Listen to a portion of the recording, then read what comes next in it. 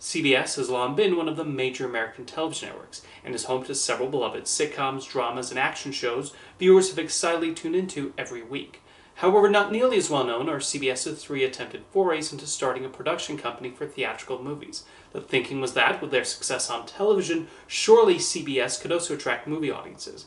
Thus, Cinema Center Films was founded in 1967. The studio's first movie was the comedy With Six You Get Egg Roll, starring Doris Day. It was a decent box office success, but it would most notably become Day's last film role, although it was not her final association with CBS, as The Doris Day Show would begin airing on the network that same year.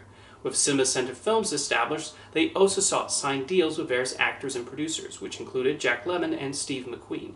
A significant early success for them was the first Peanuts movie, A Boy Named Charlie Brown. The film made an impressive $12 million on its small budget and was nominated for an Oscar for its music, achievement usually reserved for Disney's animated movies before then, and it also showed how much Charles Schultz's characters had grown in popularity in the almost 20 years since the comic strips first appeared in newspapers. Another notable film from them was The Boys in the Band. Directed by William Friedkin and based on the acclaimed play by Matt Crowley, it received attention for being among the first American films to focus on gay lead characters. While not initially a box office success, The Boys in the Band continues to be remembered for its significance in film history. Another fondly remembered Cinema Center Films release was the musical Scrooge, starring Albert Finney as Charles Dickens' famous miser. The film got mixed reviews, but still managed to earn 4 Oscar nominations and build a following in the years since its release. Most of the movies produced by CCF were modestly budgeted, but they did eventually spend $15 million on Arthur Penn's western Little Big Man, starring Dustin Hoffman as a man who ends up raised by a tribe of indigenous Americans. It received strong reviews and did manage to double its production budget at the box office. The most famous film to come out of Steve McQueen's deal with the studio was the racing movie Le Mans. A passion project for McQueen, he was heavily involved in the production, owing to his love of race car driving. It did run into trouble when the original director, John Sturges, dropped out because of disagreements with CCF, and Lee H. Katzin was brought in as his replacement. Le Mans would end up the last movie McQueen and his solo productions would produce for them. Despite some of these films and a few successes, Cinema Center Films was not profitable for CBS, and the final nail in the coffin was when Chief Gordon T. Stolberg was lured away by 20th Century Fox. CBS shut it down in 1972, although they did get to release the second Peanuts movie, Snoopy Come Home, before closing up shop. Unfortunately, for whatever reason, that film did not come anywhere close to the numbers of A Boy Named Charlie Brown.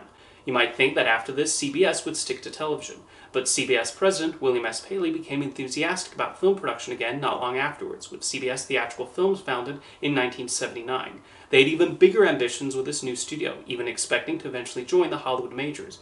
Curiously, even though CBS was one of the founding partners of TriStar Pictures, none of their theatrical films were distributed through it. Instead, Warner Brothers was the principal distributor for most of the movies produced by CBS Theatrical Films. That first movie was the romantic comedy Backroads, starring Sally Field and Tommy Lee Jones. It was directed by Martin Ritt, one of a number of notable filmmakers who direct films for the studio.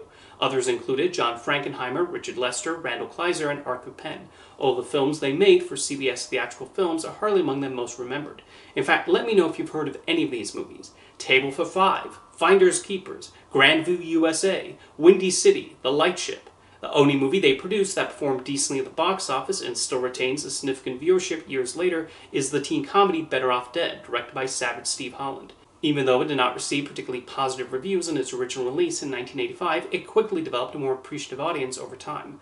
Otherwise, the majority of the CBS Theatrical Films output did not come close to making their money back on their theatrical release. Shortly after the release of the thriller Target, CBS announced they would again exit the theatrical film market. For a while it seemed like it would remain that way, especially after Viacom, the parent company of Paramount Pictures, acquired CBS in 2000. In 2005, CBS would split from Viacom, and a few years later decided to go back into the movie business. CBS Films was created, with an international distribution deal initially signed with Sony. That first movie was the medical drama Extraordinary Measures, starring Harrison Ford and Brendan Fraser. Released in early 2010, it received little attention and was largely dismissed by critics. CBS Films did fare better financially with the romantic comedy The Backup Plan, starring Jennifer Lopez. They also handled the American release of the Hammer horror film The Woman in Black, which pulled in decent numbers. A lot of the films CBS released were primarily star vehicles they threw the dice at. One such movie that did well with the older crowd was the comedy Last Vegas, which got attention for its cast of multiple Oscar winners. CBS also picked up the Coen Brothers dramedy Inside Llewyn Davis, which was acclaimed by critics and got a bit of attention during that award season. Shortly after, CBS Films made a deal with Lionsgate to distribute their movies. The teen comedy The Duff performed decently, and they had a particularly noteworthy pickup with Hell High Water. The film opened in the summer months and had solid word of mouth as it increased its theater count. It even managed to receive an Oscar nomination for Best Picture, a nice feather in the cap for CBS.